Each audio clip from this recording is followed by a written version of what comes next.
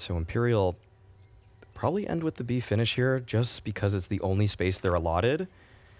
But Tessa seems extra ready for this. He seems like he knows what's coming, and Stound's already pushing. Oh my goodness. Just when I said they weren't going for it, they're going for it. Look at Stound. He's going to be able to stop them before they even set up the grenades. That's devastating.